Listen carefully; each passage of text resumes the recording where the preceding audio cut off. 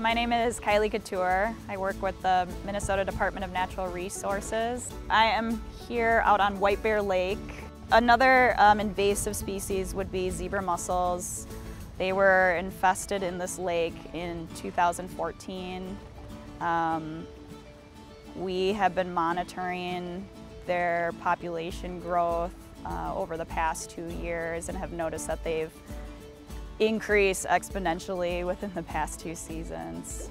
They'll basically attach to anything and everything that they can get a hold on, and so this obviously can affect people that want to swim, that might potentially cut their feet or grab onto the ladder next to their dock.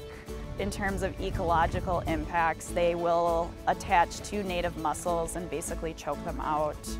Native mussels are filter feeders similar to zebra mussels, and they're a really good indicator of water quality.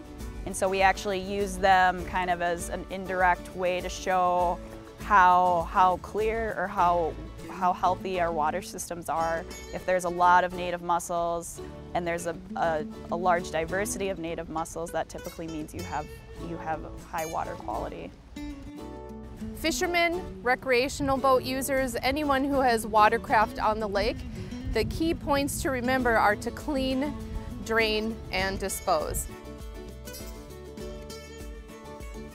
This segment has been brought to you by the Aquatic Invasive Species Task Forces of Big Stone, Candy, Ojai, and Yellow Medicine counties.